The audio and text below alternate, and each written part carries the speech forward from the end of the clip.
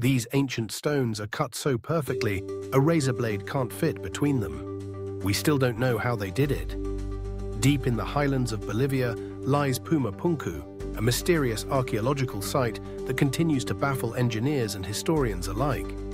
Massive stone blocks, some weighing over 100 tons, are carved with angles and surfaces so precise, they rival modern machine-cut masonry.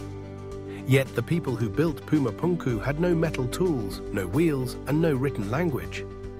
How could a pre-industrial society achieve such astonishing craftsmanship?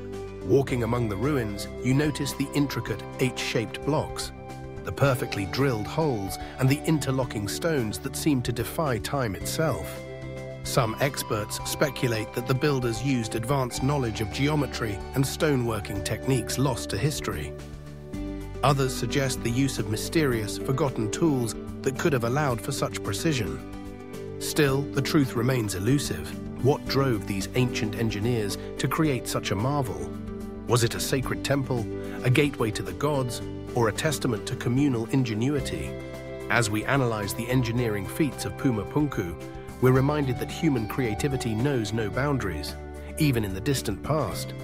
The secrets of Pumapunku endure, inviting us to keep searching for answers.